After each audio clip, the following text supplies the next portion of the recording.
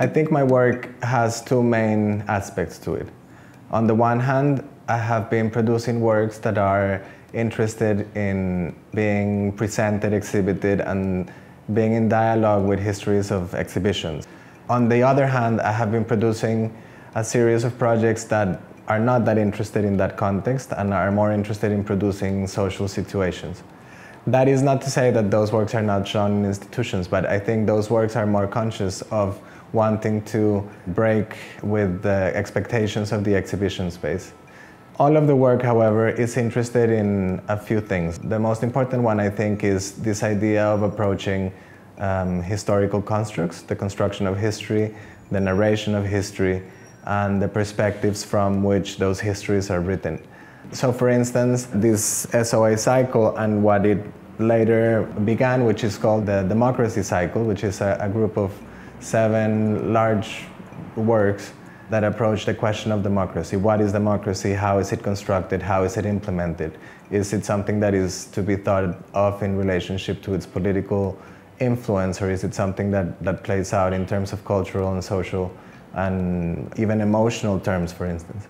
The SOA cycle manifested itself in many, many different works. So there is, for instance, a work that is called Brief History of U.S. Interventions, which is a gigantic chalkboard work where I have listed interventions beginning in 1801 throughout the world. People are offered chalk to intervene in the construction of that history or memory. It becomes a kind of democracy wall of sorts. There's also film, which is called Memory of a Protest, which documents one of the protests by the SOA Watch, which is the activist organization against the School of the Americas in Chile. I really like that film because it presents the anachronistic impulse of these activists that are still trying to redeem the memory and the role of US military in that region for ideological purposes, but also because of their involvement in the disappearance of so many people, for instance, in the Chilean context. So there is this question of justice that is attached to wanting to close this institution. The democracy cycle of works includes The Good Life, which is a piece where I traveled throughout Latin America, stopping in 12 different cities, asking people on the street about their perception of democracy as a form of government, but also about the way that the US was responsible for the construction of that perception. That work is an online archive of interviews, a kind of database documentary of sorts that is edited minimally to provide access to all of these different opinions. There's close to 500 interviews. It takes the form of this specific kind of sculptural installation based on the Athenian agora, the space where democracy was conceived or invented within the Greek context.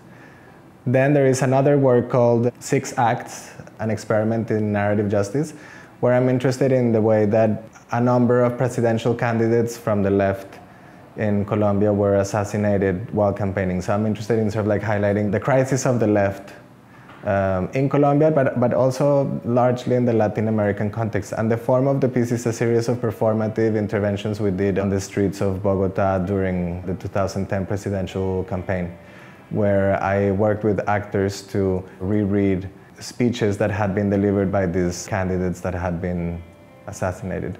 There's a few other works, but the last significant body of work in the democracy cycle is called We Who Feel Differently, which had its most comprehensive presentation at a solo exhibition at the New Museum, where I was interested in investigating histories of sexual and gender activism and thinking about how those histories have changed from the 1960s to the place where we are now.